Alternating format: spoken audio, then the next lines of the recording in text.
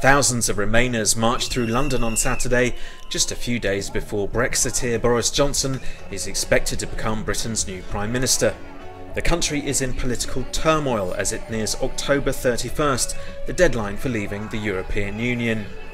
Johnson's leadership campaign has promised to leave by then, even if no deal is in place to manage Brexit.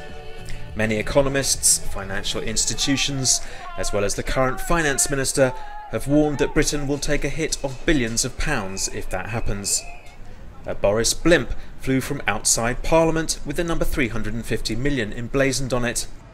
That refers to the amount of money Johnson has claimed Britain will save each week if and when it leaves the EU.